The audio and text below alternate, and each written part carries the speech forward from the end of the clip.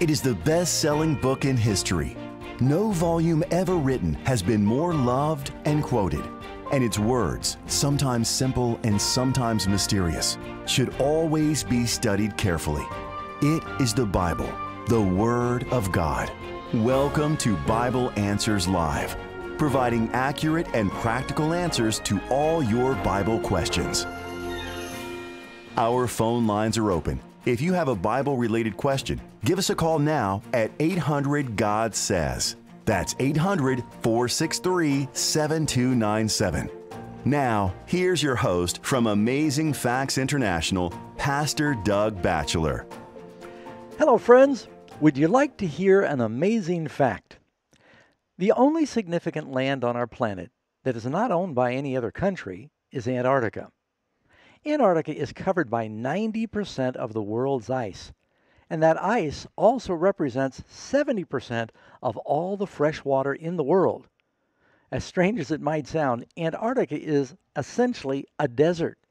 The average yearly total precipitation is about 2 inches, and although completely covered with ice, all but 0.4%, Antarctica is the driest place on the planet, with an absolute humidity lower than the Gobi Desert.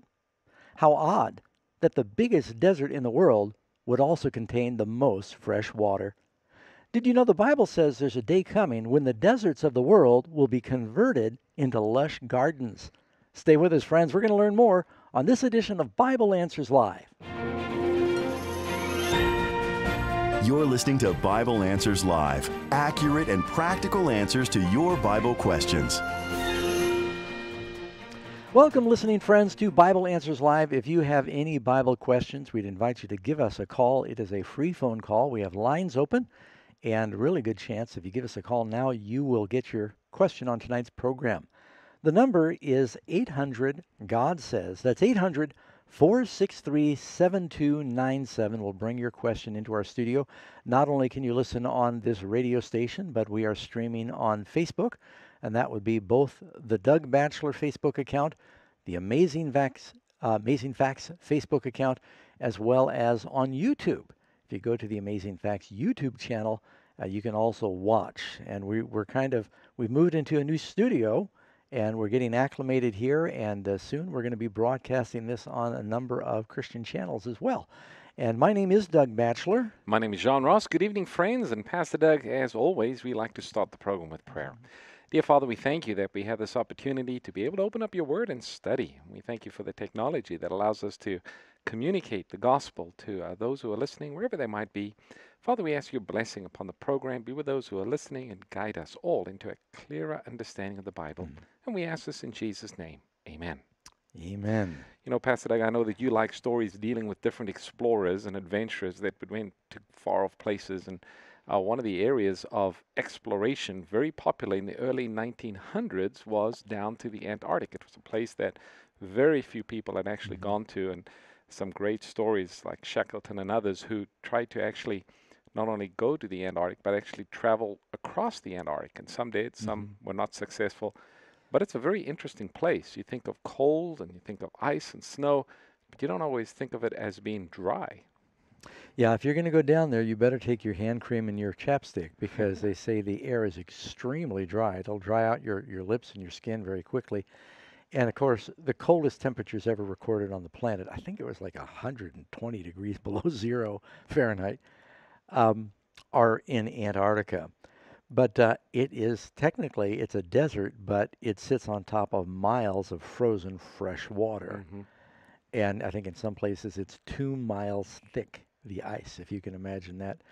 And it makes me think about those promises in the Bible, many of them from the book of Isaiah, that in the earth made new, there will be no barren wilderness. There'll be no desert.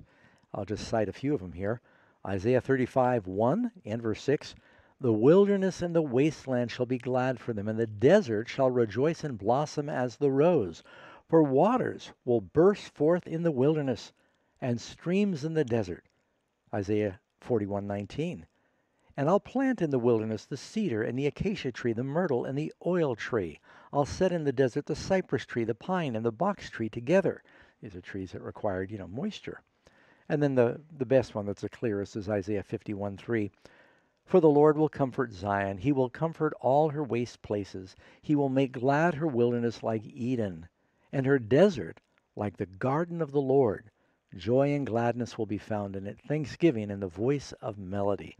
So when the Lord first created our world, it was not, there were not these extremes that all kind of happened after the environment was distorted following the flood. There were not these extremes where it was burning hot or freezing cold like Antarctica or the Sahara Desert. But the whole planet was, a beautiful garden. And the Garden of Eden was the center, and it was especially beautiful. But God is going to make a new heavens and new earth, and it talks about it being filled with beautiful trees and friendly animals, and it will be a paradise. And friends, this is not pie in the sky by and by. This is a very real place, and God's designed that you can be there. If you'd like to know about the home of the saved, we have a free offer. We have a book. The book is called Heaven, Is It For Real? And that is our free offer this evening. We'll be happy to send that to anyone who would just call and ask for it if you're in North America. The number is 800-463-7297. That is our studio phone line here if you have a Bible question. The resource phone line is 800-835-6747. And again, you can just ask for that book. It's called Heaven, Is It For Real? I know we have some who are listening outside of North America. You can also read the book by just going to the website, amazingfacts.org or .com. We have a free library, and you can click and download the book, and you'll be able to read Heaven, Is It For Real? Mm-hmm. Well, Pastor Doug, we're ready to go to the phone lines. We've got All right. Anthony listening in New York. Anthony, welcome to the program. Good evening, pastors. How are you this evening? Doing well, thank you. And Good, your good. question? My question is, it comes from Numbers chapter 20, verse 11. Mm-hmm.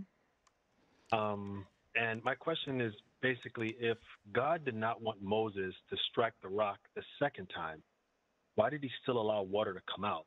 Because my thought is that, if he struck the rock and no water came out, I think it would have prevented the people from believing that Moses was the reason for their blessings or even the problems that they had, and they would see that he had no power in and of himself. And I think it would probably have negated, the reason for Moses to be forbidden to go into the holy city. And Right. so, at least You mean the that's what I Holy would Land? think. Yes. The Holy Land, that's what I mean, yes. If you look in verse 8, the same chapter, God spoke to Moses saying, take the rod, you and your brother Aaron, gather the congregation together, speak to the rock. See, he had struck the rock once years earlier, a symbol of Christ being smitten for our sins, which Jesus is not to be smitten a second time for our sins, or a third time. So God didn't even tell him to hit the rock. He said, just take your rod. It was a sign of his power. He used the rod in his hand whenever he did any of the miracles. He lifted up his rod before the sea parted and so forth. But he said, speak to the rock. And Moses, it's not just that he struck the rock, but he lost his temper before the people. He said, hear now, ye rebels, must we bring water for you out of this rock? So it was like they were taking credit. Now, God honored them.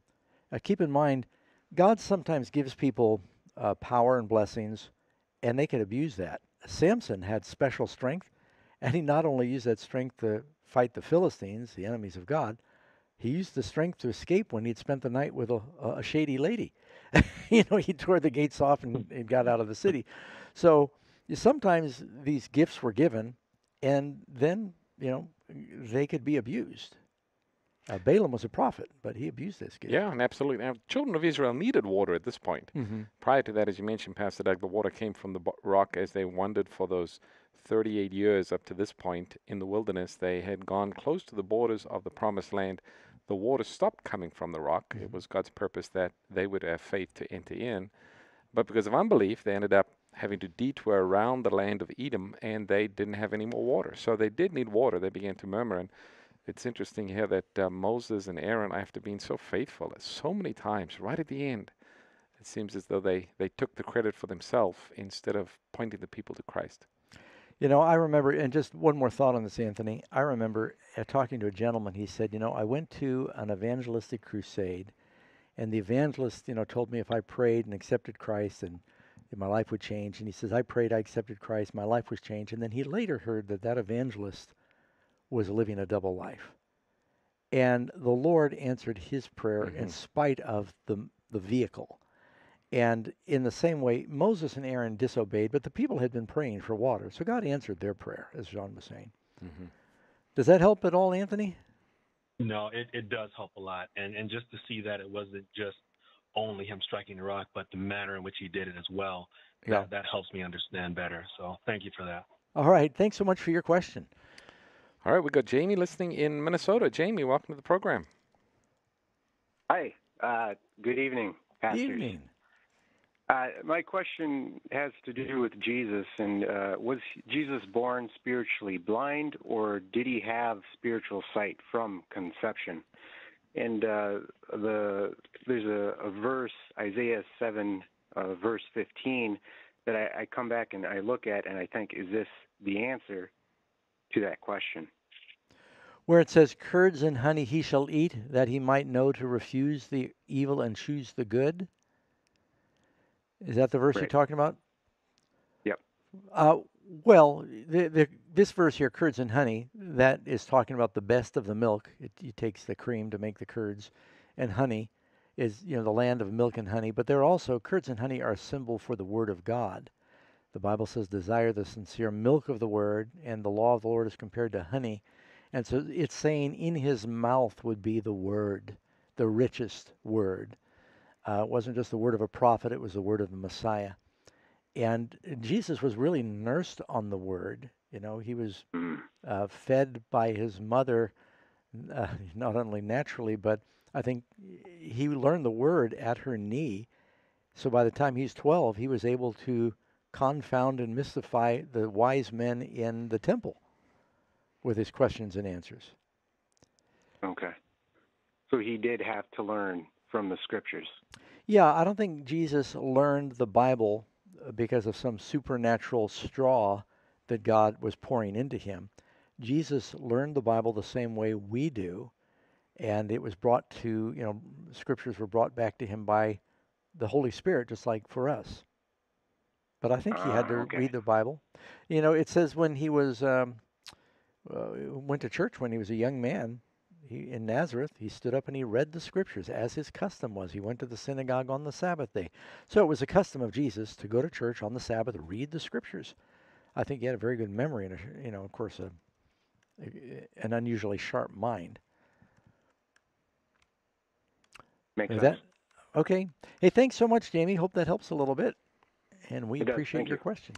Just one more verse on that passage I was actually looking up while you're talking. Luke chapter 2, verse 52, talking of Jesus, says he increased in wisdom and stature and in favor with God and man. So there is a growth in wisdom or understanding or knowledge. So as Jesus grew older, he understood more and more of the scriptures. And we believe somewhere around the age of 12, when he went to the temple, he began to understand more of his mission. Mm-hmm. And what a revelation that must be, because he said to his parents, I must be about my Father's business. And he was talking about his heavenly Father. Right. And he grew in stature because he ate well. So it was natural food that made him grow in stature. Right. And it's the word of God that made him grow in wisdom. The fear of the Lord is the beginning of wisdom. All right, we got Brett in Chattanooga, Tennessee. Brett, welcome to the program. Hello, pastors. How are you doing today? Doing well. Thank you for calling. Thank you for taking my call. So my question is the job I'm going for in the military, or trying to go for if it's Lord's will, is a search and rescue job. But I'm also trained to handle a weapon because you might be deployed to combat zone and stuff. Mm-hmm. And my question is about the sixth commandment. I believe it is the thou shalt not murder. And like if I have to, I hope and pray the day never comes, but if I have to take someone's life in the military, like is that like self-defense or something like that? Because I know in the biblical times, like there was God's people had wars and different things. Right. I'll just be very honest with you. That is a tough question because on one hand, there's no question that a nation needs an army to protect its freedom and its rights. Right. It is true that if a soldier in fulfilling his duties must take life and he's following orders, he's not considered a murderer. But at the same time, Jesus said, those that live by the sword will die by the sword. And so Christians typically take a pacifist view.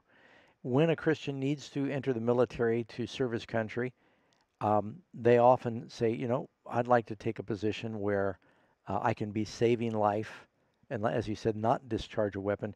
You know the story of Desmond Doss? Yeah, I love that movie. I actually, as I was watching it, I kind of had That's this what part of feeling made you come think over me, about that. Yeah, not that I might do what he did, but I might do something along those lines, like saving people like that. Right. Yeah, and by the way, he was a friend of mine. His second wife was a member of a church I pastored, and so we got a chance to get to know him. Great guy, yeah. And then there's also there's some other stories. There's a testimony book by Terry Johnson and others who have said, I want to serve my country. I am so thankful for the freedoms that we enjoy. I would prefer not to have a position where I have to make that moral choice of pulling the trigger. Oh, the other book is Frank Hassel, A Thousand Must Fall. This man, he was in Germany. Amazing story. And he was pressed into the army, and he refused to carry a weapon. What he did is he carved a gun out of wood so he would never be tempted. He kept a wooden pistol in his holster through the entire war, and he never had to draw it, and no one ever found that it was wood. It's quite a story. A Thousand May Fall is the name of it. But, everyone has to make that decision for themselves. One of the problems when you enter the military for a Christian is you lose a certain amount of your freedom to say, this is my day of worship, and, this is how I'm going to spend my time. You really are surrendering. I went to military school first when I was 5 years old, and then 2 more years between 11 and 13. And that was just military school. And you are really at the beholden of someone else to tell you how you're going to spend your time. So you don't get to make a lot of free choices in the military. But, David was certainly in the military. And the Bible tells us John the Baptist, the soldiers came and said, what do we do? And he gave them advice. He didn't say, go AWOL. So, there's certainly a place for that. That sounded like sort of a roundabout answer, but it's a tough question. Yeah. I don't know if that helped you at all. Yeah, it did. Thank you. All right. Hey, thanks so much, Brett. Appreciate your call. All right, we got Paul listening in Arkansas. Paul, welcome to Bible Answers Live. Good evening, pastors. How are you? Doing well. How are you? Oh, I'm good. So I was listening to a pastor today, and he was preaching on salvation. Once you have truly received the Spirit, and your sins are forgiven, and you do have eternal life. I understand. And then he mentioned about a few other things, but towards the end, and I don't know if I interpreted his lesson correctly, but he was saying that even though we're saved and we will go to heaven, we can experience a second death.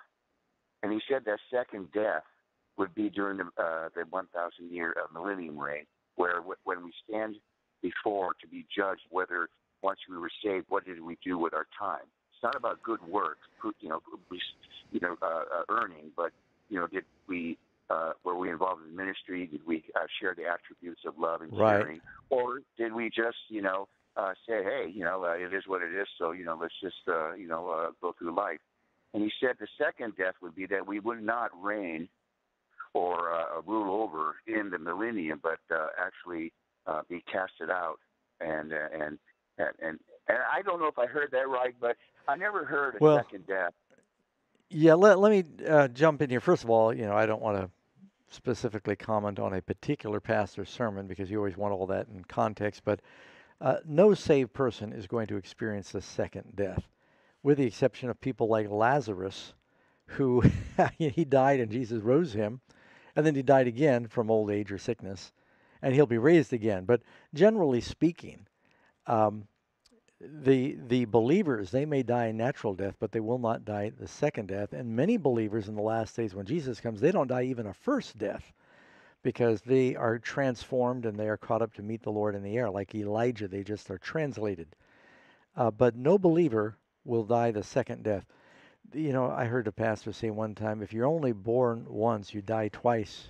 But if you die twice, am I getting that right? If you're if you're born once, you're going to die twice. But if you're born twice, you die once. There you go. So you got to be born again, Right. and then you only die maybe the first death. You know, I think the verse that you're referring to there, talking about the second death, and you'll find this in Revelation chapter 21, verse 8, it makes it clear as to who receives the second death. It says the cowardly, the unbelieving, the abominable, the murderers, the sexually immoral, the sorcerers, the idolaters, and all liars shall have their part which burns with fire and brimstone, which is the second death. So it's quite clear that this is the final judgment that comes upon the wicked. That, of course, occurs at the end of the 1,000-year period that we read about in Revelation 20. Yeah, exactly. So hope that helps a little, Paul. Does that make sense? Yeah, I never heard before about a second death, except for those who don't believe, of course. But like I said, maybe I interpreted his message wrong. But I figured, well, it is Sunday, and you're on the air, and I've called several times, and you've always given honest scriptural answers. So God bless you guys. Well, thank you. Sure appreciate that, Paul. You have a good evening. You know, we do have a study guide talking about the 1,000 years called 1,000 Years of Peace. It's about Revelation 20 and the millennium. We'll send it to anyone who calls and asks. The number is 800-835-6747. That is our resource phone line. And you can just ask for the study guide. It's called 1,000 Years of Peace. We'll get that in the mail and send it to you. We've got Kirk listening in Canada. Kirk, welcome to the program. Hello, good night, Pastor. Evening.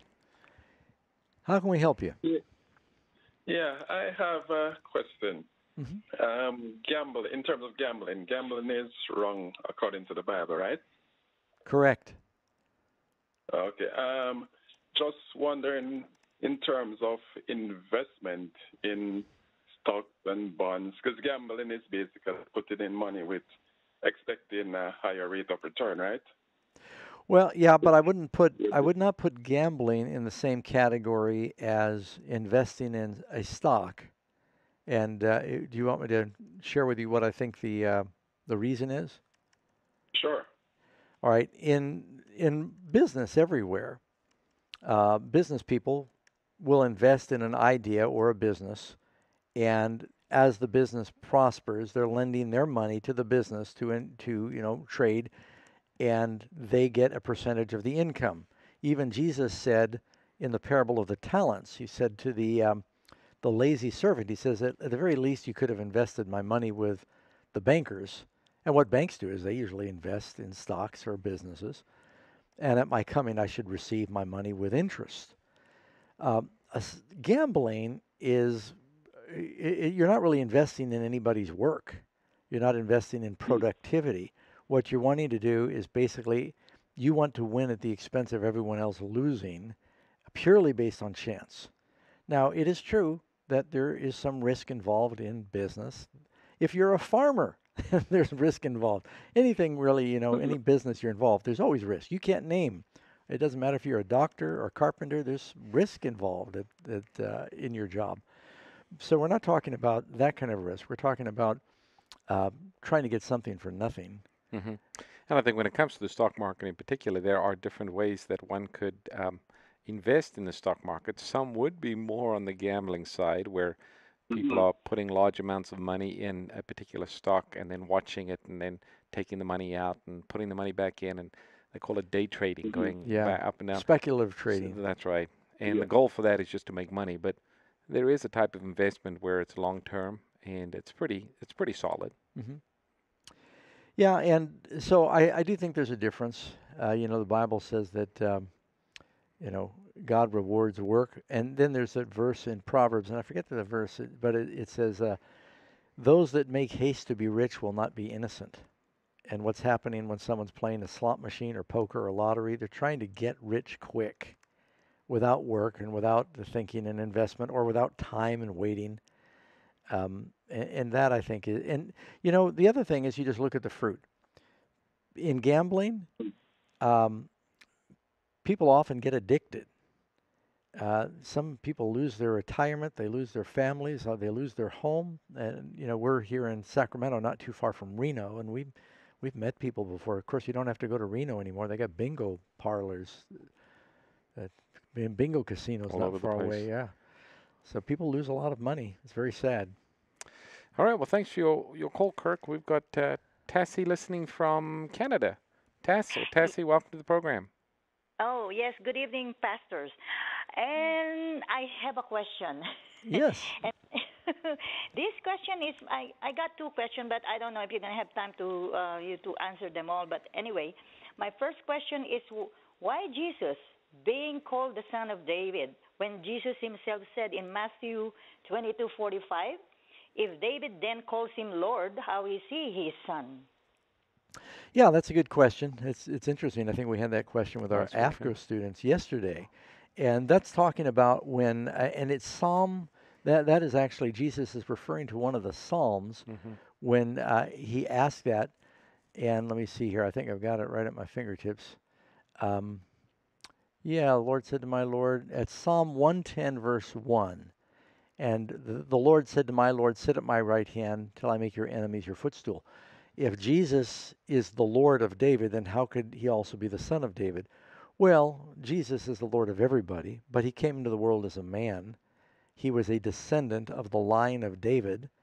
Jesus is the creator of all life, and yet he was the son of Mary and Joseph. So, you know, it's just basically saying it's interesting how the creator in the incarnation became a creation.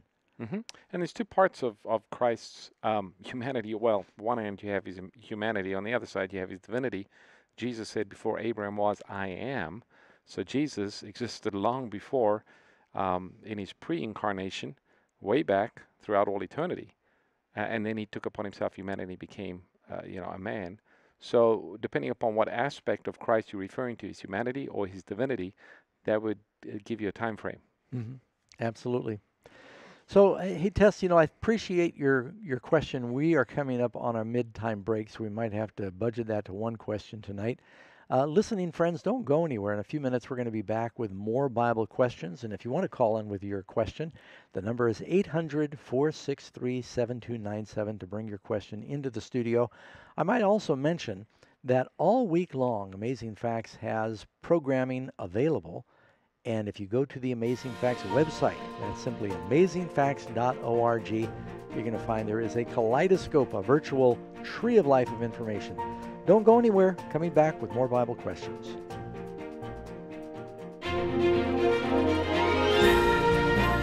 Stay tuned. Bible Answers Live will return shortly.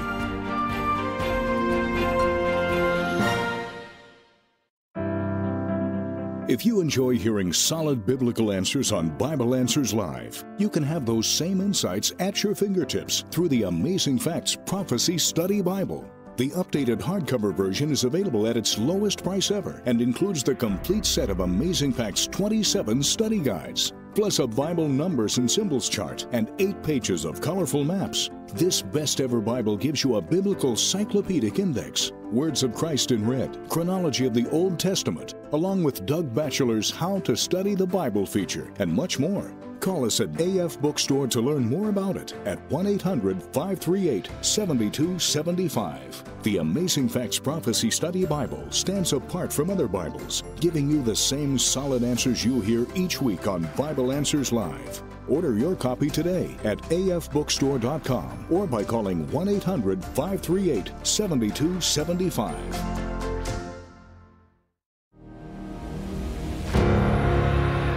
What if you could know the future? What would you do? What would you change?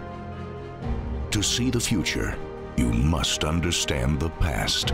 Alexander the Great becomes king when he's only 18, but he's a military prodigy. 150 years in advance, Cyrus had been named. Rome was violent, they were ruthless, they were determined. The gospel writers see his death as a fulfillment of salvation. This intriguing documentary, hosted by Pastor Doug Batchelor, explores the most striking Bible prophecies that have been dramatically fulfilled throughout history. Kingdoms in Time. Get your copy today. Available now on DVD, Blu-ray, or USB. For more information, visit kingdomsintime.com. You're listening to Bible Answers Live, where every question answered provides a clearer picture of God and His plan to save you. So what are you waiting for? Get practical answers about the good book for a better life today. If you have a question about the Bible or living the Christian life, call us now at 800-GOD-SAYS. That's 800-463-7297. Now, let's rejoin our hosts for more Bible Answers Live. Welcome back, listening friends, to Bible Answers Live, and some of you may be tuned in along the way. This is a live international interactive Bible study. We've been doing this for about 25 years. Every Sunday night, programs are replayed around the country, and we're broadcasting live on satellite radio as well as many land-based stations and on the internet. And now, friends, we want you to do us a favor. We're doing a few pilot programs in our new studio before we go on TV, and we invite you to go and take a look at what's happening as well as taking a listen. And you can look and see by going to the Amazing Facts YouTube channel. You can also go to the Amazing Facts the Doug Batchelor Facebook page. Is it the Doug Batchelor YouTube channel too, I think? I forget which one it is. You have to look and tell us. We might have both, yeah. Yeah. And then it's the Amazing Facts Facebook page as well. And so we're in our new studio that was recently constructed, and we're kind of getting things all set up technically for doing this live on television on Sunday evenings. I am Doug Batchelor. My name is John Ross, and we're going to go to the phone lines. We've got Jason listening in Canada. Jason, welcome to the program. Welcome to the program. Hi, can you hear me? We do, and I think you may have had your radio on, so you'll want to turn it down. Awesome, yeah. Let me put that different. Okay, yeah, you know, my question was, I'm going to put this on speaker. My question was, you know, how do you feel about present truth, like a more present truth that hasn't been revealed in the 1800s or in the Bible times, and also major prophets, too, in these end times? Because I truly believe that I'm one of them, and I have tons of things out there, Jason Joanne on like TikTok and YouTube and stuff. But anyway, so that was my question: is how do you guys feel about present truth? Now, you said you feel you're a prophet. Yeah, and I'm like willing but to have anybody why test do you me on this. Why do you think you're a prophet? You know, I've been into the Adventist teachings and truth for a long time, and I literally have dreams, and I have a lot of things that I put together and I've been talking to a massive amount of people, even Amazing Facts I've promoted for a long time. But you know, I really feel God's Spirit working in me for a long time, and I've had healing experience. And you know, I really feel like. Jason, have you looked through I'm just wondering, and I'm not denying, you know, I believe there are going to be prophets in the last days, but you have to, you know, the Bible also says there'll be false prophets. So you got to be real careful when someone says I'm a prophet. They're basically saying God has given me a message that, you know, meets that criteria. Do you know what the 8 or 10, I think there's 8 or 10 criteria for determining if a prophet is a true prophet? Do you know what they are? You know, of course, living a clean life. You know, like the 144,000 are no guile in their mouth. They're not defiled with other churches, other doctrines and things.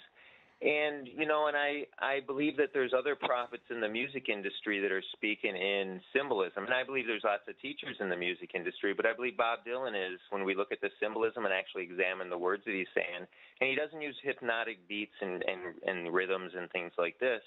And he really explains a lot of stuff in great detail of things that are coming.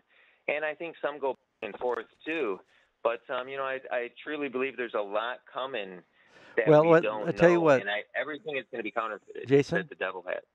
Yeah, you know what I'd like to do? I'd like to send you our study guide, and I'll answer your question, but just before I forget, we have a study guide on what are the criteria. There's about, I think it's 8 or 10 points that how do you determine if there's a true prophet? Because in the last days we know there'll be many false prophets. I believe there'll be true prophets. I think, but for every true prophet, there's probably 10 false ones. And I'd like for you to know, to start with, what are those criteria? And but yes, no question that the gift of prophecy, and you look in 1 Corinthians 14, is one of the gifts of the church. If you look on Sunday morning through the TV channels, you're going to see a lot of different pastors say, "Thus saith the Lord, I've got this prophecy," and they'll declare right and left. They're declaring their prophecies. There were a lot of evangelicals that were prophesying about the election, and about 75% were wrong. Right. So we've got to be careful about listening to everybody that says they've got the gift of prophecy. The study guide you're referring to, Pastor Doug, it's a great read for anyone. It's called Does God Inspire Astrologists and Psychics? And it actually lists the biblical tests for the true gift of prophecy. And we'll send it to anyone who calls and asks. The number to call for that is 800-835-6747. You can ask for the study guide, Does God Inspire Astrologists and Psychics? And we'll get that in the mail and send it to you. All right. Hey, thank you, Jason. Appreciate that. We've got Ruth listening in Texas. Ruth, welcome to the program. Hi. Hi.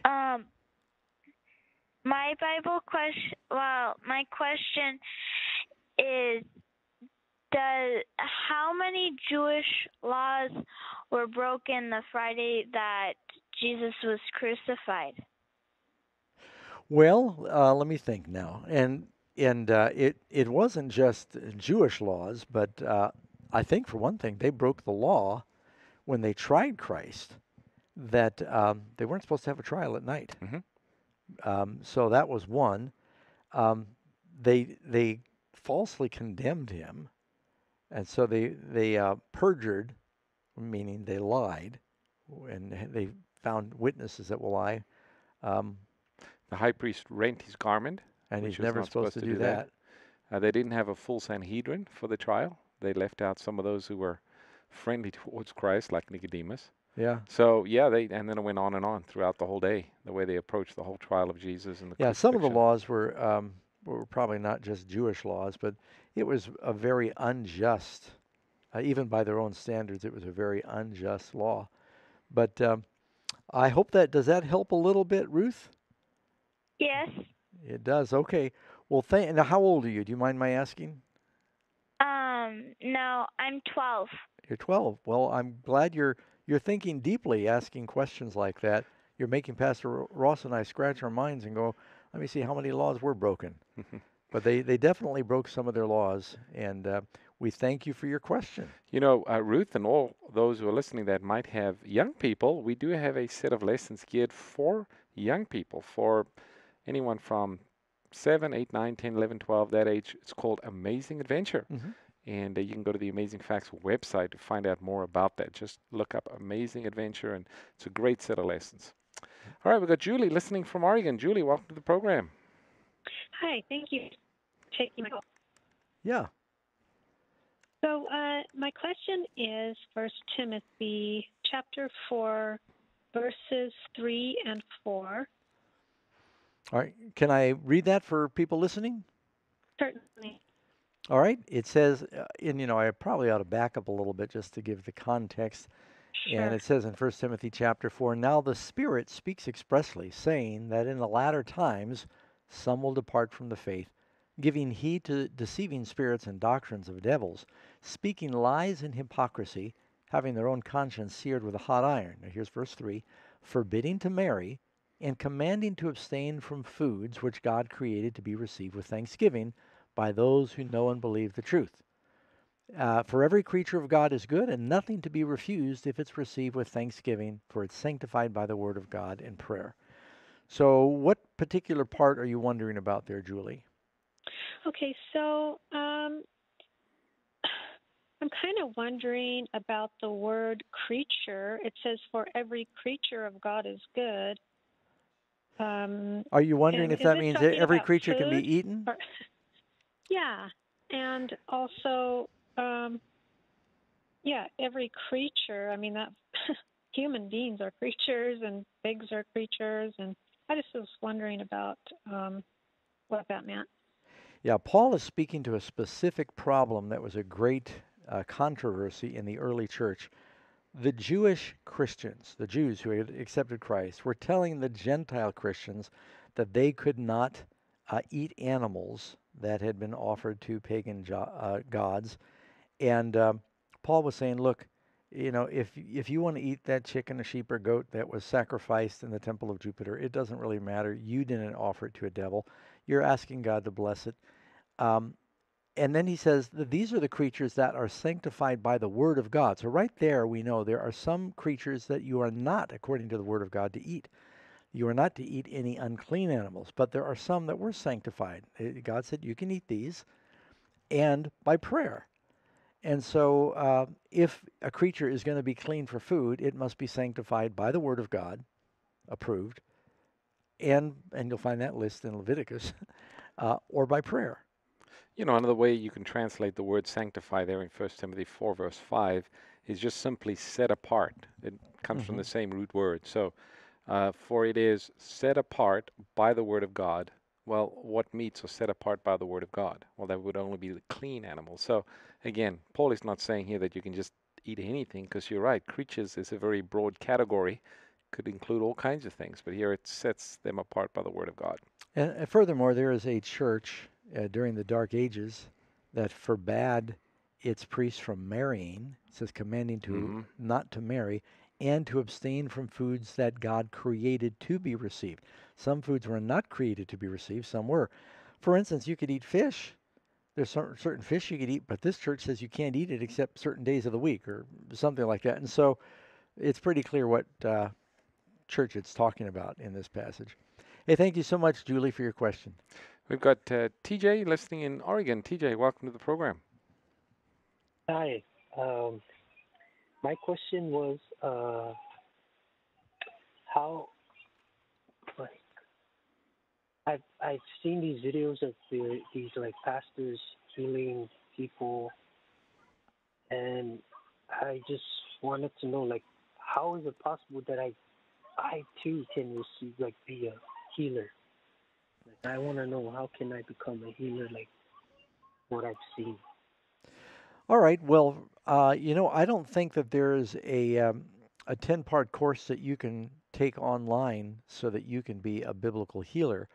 I believe that every Christian is able to pray for healing for themselves or for someone else. Jesus told the disciples that if someone in their church is sick, they can call for the elders of the church. And those are people of usually age and experience that meet the biblical conditions for being an elder. And they would come and they would pray for that person, anointing them with oil. Now, some of the healings that you see on the typical television channel, some of that is bamboozling circus shenanigans, and it's not all for real. I do believe in the power of prayer. I do believe in miraculous healing. I don't think you're going to see any prophet of God going around with a business card that says, Pastor Smith, healer. I think, as a person is sick and they're presented to believers, some people have gifts of healing, the Bible talks about, through faith. But there's not really a course that you take, and we can't say do point ABC and you'll be a healer. Well, we have that verse, and I think you refer to it in James chapter 5, verse 14, where we have instructions given: if anyone is sick, let them call for the elders of the church, let them pray over him, anointing him with oil in the name of the Lord. Now, this type of faith healing that you see on TV, usually it's a big gathering, it's sort of for a show, but that's not really following the counsel that we find given to us in the Bible. James is quite clear what one needs to do if they are sick. Call the local elders of the church, invite them to come, pray, anointing with oil, confessing sins. You don't see a lot of confessing of sin and the elders gathering for prayer. It's more of a show, these type of faith healers that you see. Yeah. There's an experience in Acts chapter 8, verse 18, where there was this gentleman named Simon, and he saw how the apostles would lay hands on people and they would receive the Holy Spirit. He said, I'd like to have that power. And he said, here, I'll give you money to buy that power. And Peter said, your money perish with you because you thought the gift of God could be purchased. It's one of the gifts of the Spirit, and God decides who gets what gifts. And so if you can pray and say, Lord, I want to know what the gifts are that you want to give me, what gifts of the Spirit. And everybody gets different, some kind of different gifts, some multiple gifts, but the Lord will determine that. Hey, thank you, TJ. We got a call from Sydney, Australia. Fady is listening. How you going? Doing great. Thanks for calling. That's good. Thank you. I got a question about Habakkuk chapter 1, verses 5 and 6. All right.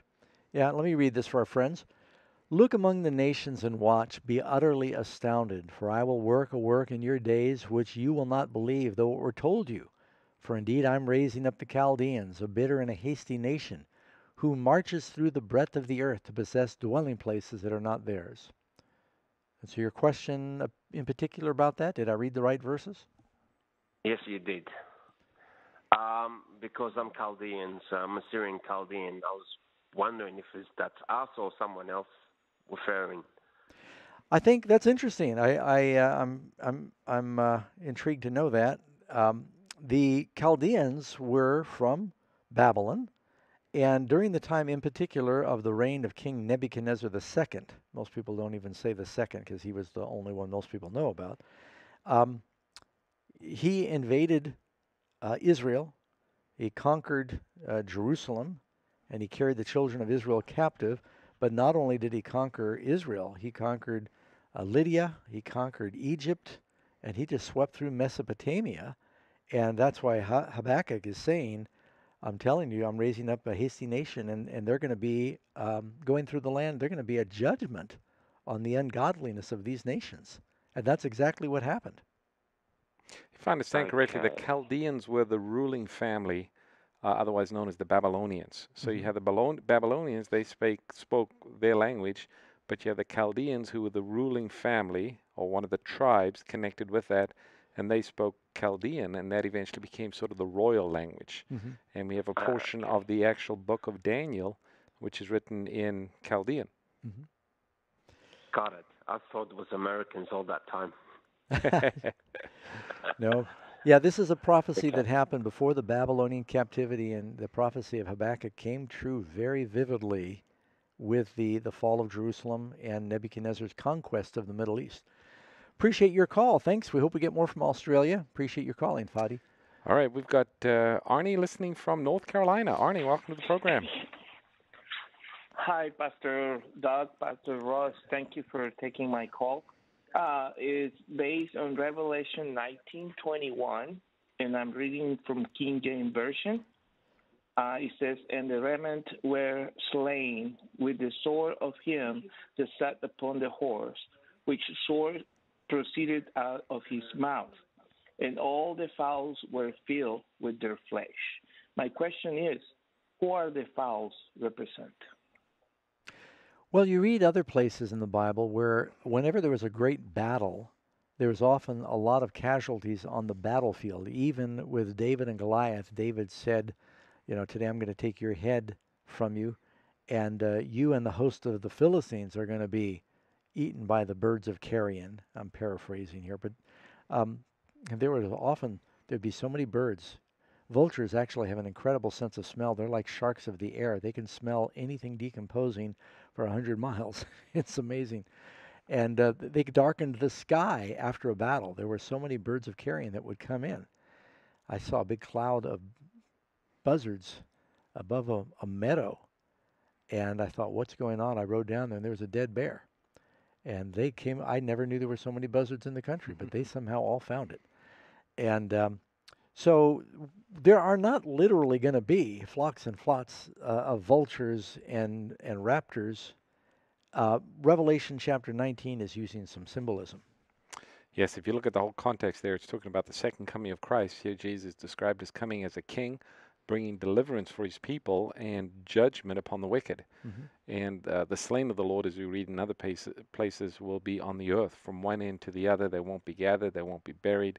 And so here we kind of have that same description as the wicked. They are destroyed, and so to speak, the birds are filled with their flesh. And again, it's the symbolism that comes from a battle scene in the Old Testament. Absolutely. So thank you, Arnie. We appreciate your call, and we'll try and get one or two more while the time remains here. We got Jemima from Canada, Richmond, Canada. Jemima, welcome to the program. Hello, good evening, Pastor Doug and Pastor Ross. Evening. And your question? My question is from the verse of Isaiah 40, verse 25 to 31. So it says, "Those who wait on the Lord shall renew their strength. They shall mount up with wings like eagles. They shall run and not be weary. They shall walk and not faint. And he gives power to the weak, and to those who have no might, he increases strength." But it says here, "Even the youth shall faint and be weary, and the young men shall utterly fall."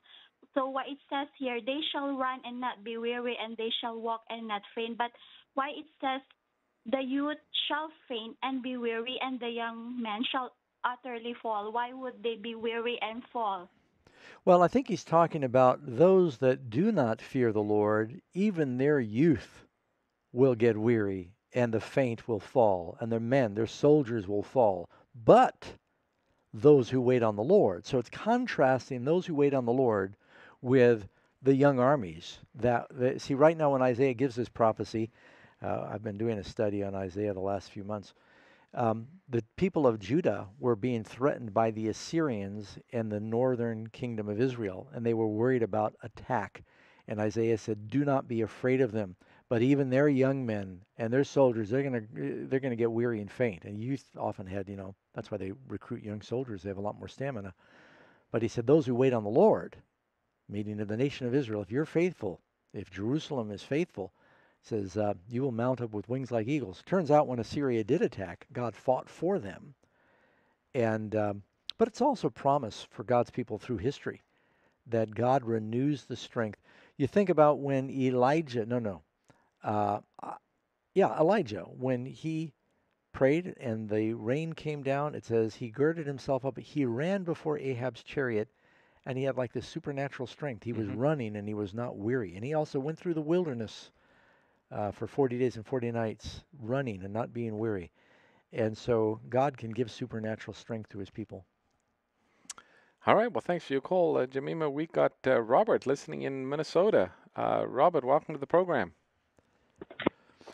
Good evening, pastors. So I had a question about is there anywhere in the Bible where we can interpret if a dream was of God? Yeah, that's a good question because, you read in the Bible about Daniel, who had this gift of dream interpretation, and Joseph, who had the gift of dream interpretation. I'm trying to think of a third. I think there are some others that interpreted dreams. But, of course, Joseph, Jesus' father, was given dreams, but I think the angels interpreted what they were. Usually, if God's going to give you a dream, you don't have to worry about where's the interpretation going to come from, because if God wants you to know, he will provide either the interpretation or an interpreter. So if you have a dream and you're wondering, was that from the Lord, you just pray and say, "Lord, if that's from you, help me to understand it." He may do it by just giving you some understanding of what it means, or he may send somebody that has that gift. Now, I don't know too many people that I've met that have the gift of interpretation.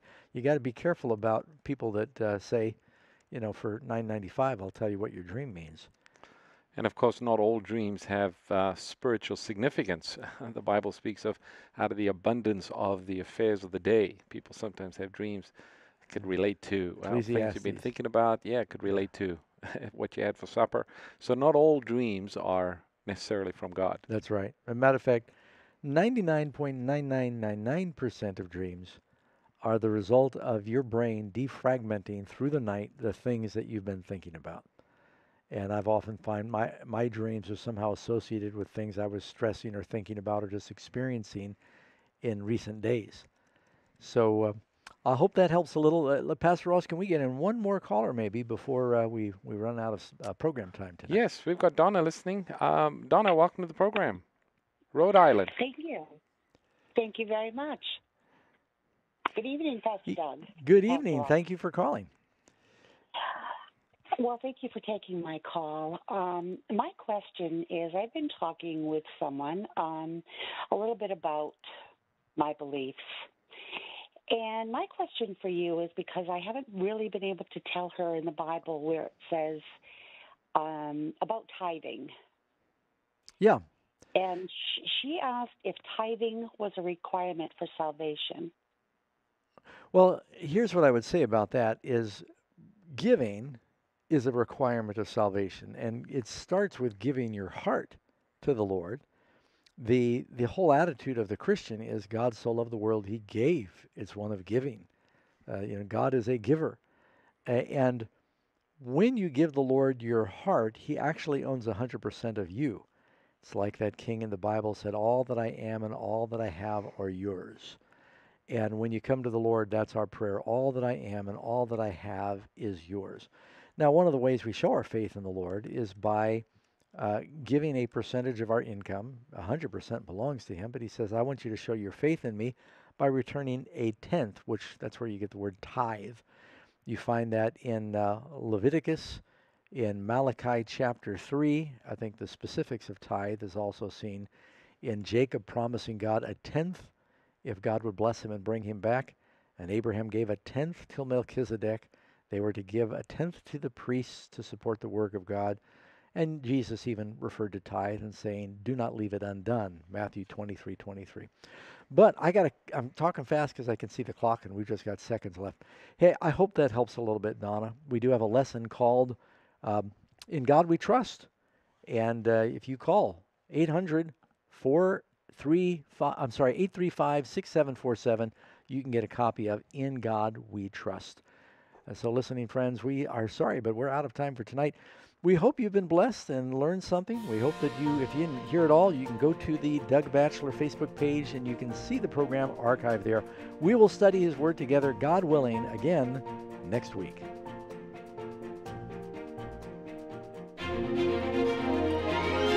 Thank you for listening to today's broadcast. We hope you understand your Bible even better than before. Bible Answers Live is produced by Amazing Facts International, a faith-based ministry located in Granite Bay, California.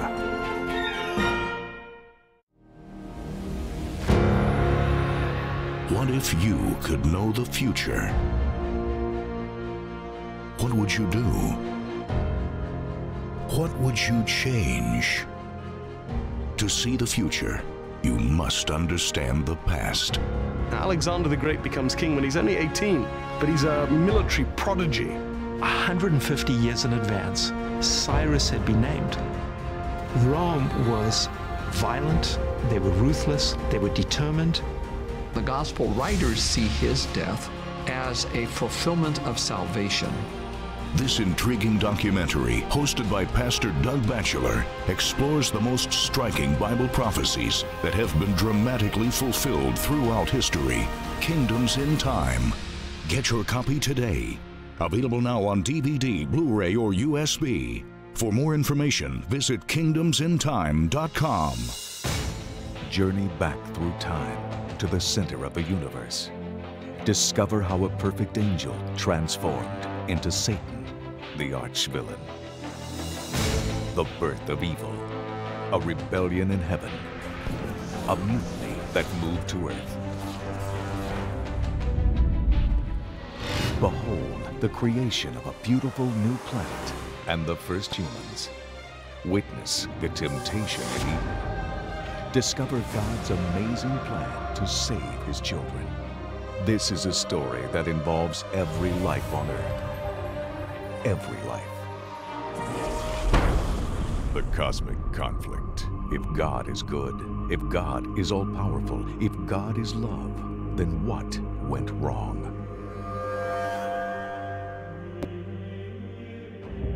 Find out what the critics are raving about. Top scholars and theologians from around the country come together to reveal the hidden history of the Book of Revelation.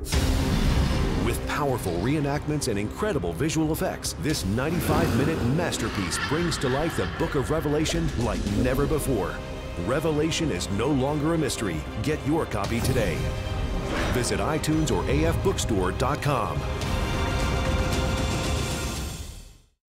If you'd like to enhance your study of God's Word, Visit our website at www.amazingfacts.org and sign up for our free Bible study course. And make sure to check out our online bookstore at afbookstore.com, which offers thousands of inspiring books, DVDs, and more to help you get the most out of God's Word. To take advantage of the offers you've heard on this broadcast, call us at 800-835-6747 or visit our website at amazingfacts.org.